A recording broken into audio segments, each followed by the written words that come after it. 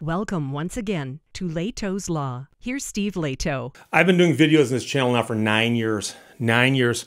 And there's one giant elephant in the room that I've not yet addressed. And I've avoided it. I've tap danced around it. I've pretended it doesn't exist, but it has become unavoidable. So now is the time I'm going to address it once and once only. That's it. So we're talking, of course, about the turbo encabulator, the legal aspects of the turbo encabulator. So first warning, I am not addressing the viscous decoupling episode.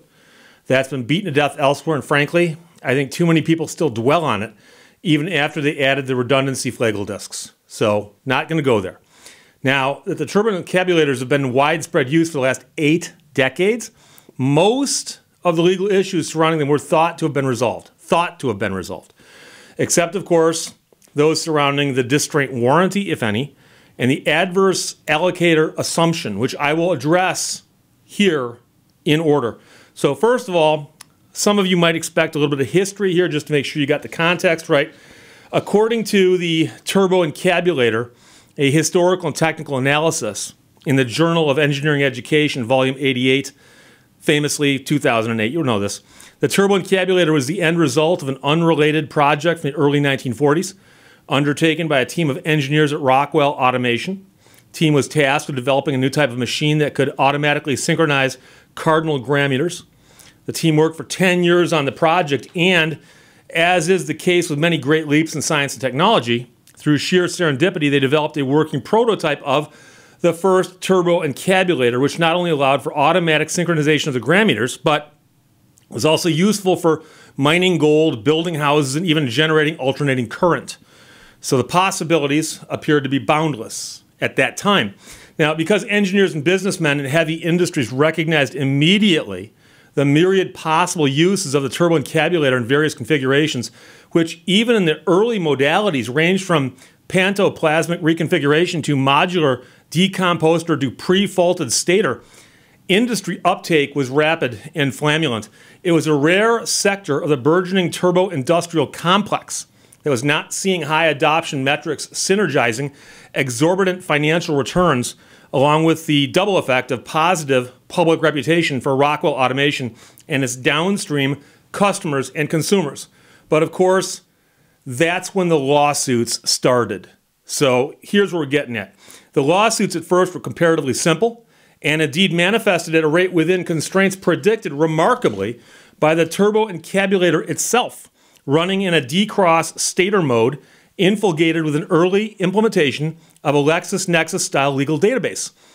Legal historians and tech-savvy jurisprudents agree that the subsequent successful disposition of the first wave of cases depended on the high quality of technically aware and specially credentialed attorneys that Rockwell Automation had attracted, but simply would not have been possible without the data derived by the turbo encabulator itself.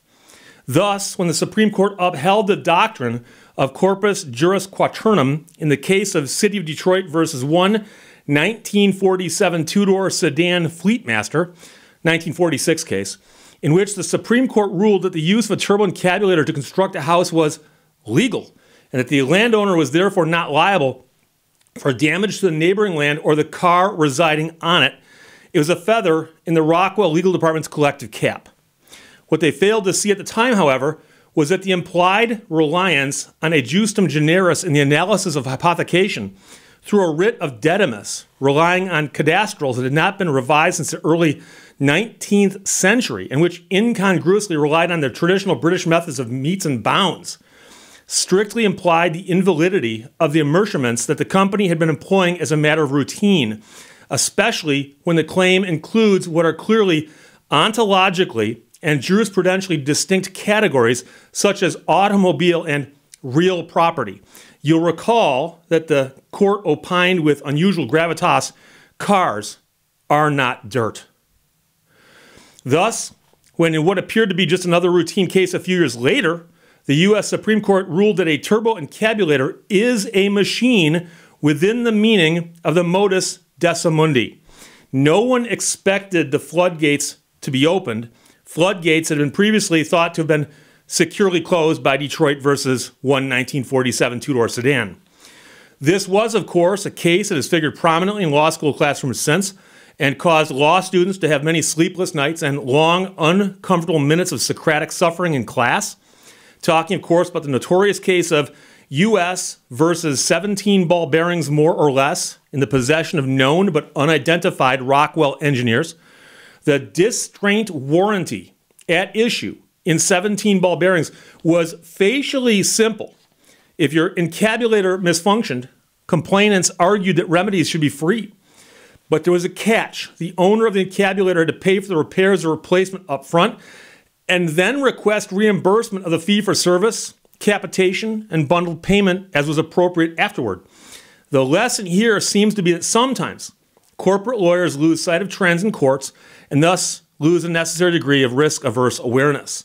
Now, distraint warranties for turbo encabulators remain a rich source of litigation income for specialist law firms, many of which are familiar to us from national advertising campaigns. You've seen the commercial. Have you been hurt by a turbo encabulator? Record-setting awards and some jury trials have not been uncommon. Public interest in these remains high, of course, because of the ubiquitous nature of the integration of the turbo encabulator into digital networks. A true measure of the deep implications of the application of transistor technology and then computer chips to 12th and later generation encabulators is found in the odd, almost perverse application of the principle modus Dei non decimando in yet another landmark case, Bennis versus Peterman, 1995. The confusion of the legal principle Dei non decimando with the medieval dictum magna decurrant parva negligent in the famous footnote 4 of Bennis remains an unexplained and unexplored legal minefield, and trust me on that one. A legal luminary of no less stature than Harvard law professor Sturgis Holmes Horton recently published a 238-page analysis with 1,138 footnotes in the Journal of Electromechanical Law called The Write-Only Memory Slot and the Turbo Encabulator, a legal analysis with diagrams. Whether the current U.S. Supreme Court will adopt his suggested framework, malo mori quam fedori, remains an open question. But it's worth noting that the pushback against Professor Holmes Horton has been not insignificant. Earlier, I noted I was not going to talk about the viscous decoupling episode. My good friend Ed Bolian has addressed this more than once on his channel, and I have little to add to his analysis, but I salute him for boldly stepping into that minefield. But I think I should close with an observation. The current development of AI large language models, such as ChatGPT and Google's Bard, create manifold de novo questions. It's almost impossible for most people to really understand how vast is the amount of data that has been used to train these, when much of that data actually derives from the post-12th generation turbo encabulator itself. Here I think we can expect development along the same lines as self-driving cars, jetpacks, and even AI legal advisors, and that's probably just the tip of the iceberg. So suffice it to say that this field, although extensively litigated, is remarkably unsettled even after all of these decades. With the ubiquity of the turbo encabulator in seemingly every aspect of our lives, that situation will grow more complex over time, not simpler. Thus, having given you this concise statement of the law to date, I will close this chapter and not address the legal issues of the turbo encabulator again on this channel. So there you go. Most requested topic probably ever, but I will not address it again simply because I can't win. I can't win. So thank you very much.